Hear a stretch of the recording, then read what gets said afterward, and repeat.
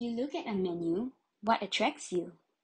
Usually, it will be the appearance of the food that whets our appetites. However, did you know that the color of the plate or packaging that holds our oh so yummy treats and meals can have a huge effect on how appealing our food may look, and even our perception of flavor? Indeed, scientists have found that certain packaging or plate colors can increase the appeal of a type of food. For example, a study conducted by Aris and Delisa in 2010 found that the color of dessert packagings may lead to expectations regarding the taste of its contents. In particular, yellow packagings were associated with delicious, sweet vanilla desserts, while black packaging was associated with bitter chocolate desserts. Furthermore, packaging and plate color can influence how much food one eats. This was demonstrated in a study conducted by Akio et al. In 2018, in which participants had a higher food intake when they consumed from a red or black plate as compared to a white plate. As food lovers, we thus decided to try this experiment out ourselves. And our research question was, how does background color affect the attractiveness of food?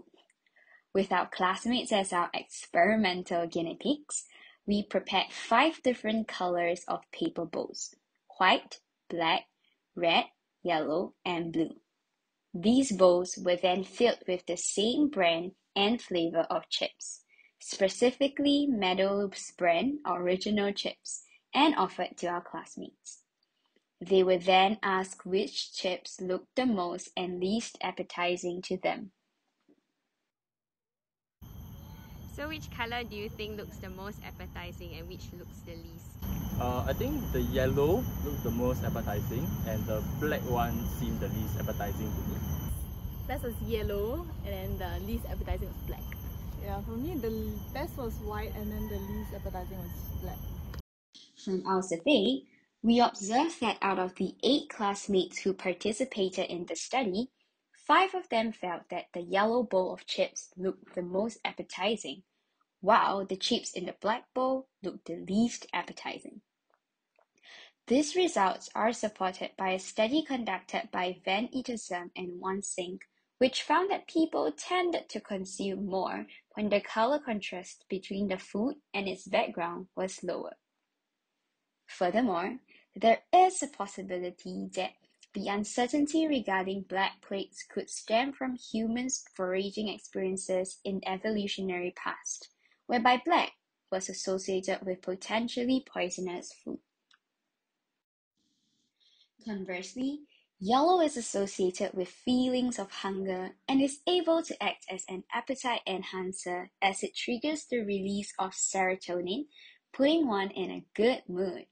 However, it is possible that the aspect of color contrast affects appetite more than the specific colors used.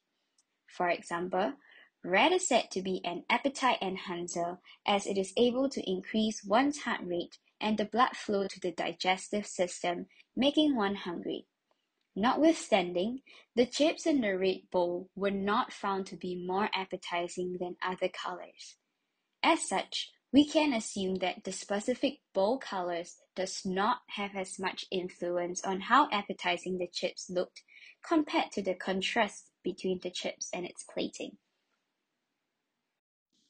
In conclusion, our results support that lower color contrast between food and its background makes food look more appealing to consumers. The application of this concept can be seen within the food and beverage industry, both in the advertisements of food and menu designs in physical stores. For example, advertisements by McDonald's regularly use red backgrounds that not only increase appetite levels, but also have a low contrast with the brown meat patties and sauces. Furthermore, parents and caretakers of picky eaters may find this result useful, as potential applications of this may include plating usually avoided foods on plates with less color contrast to increase their visual appeal. Indeed, these findings have many useful implications. However, more experiments with different types of food, such as sweet foods or differently colored foods, should be done in order to confirm our findings.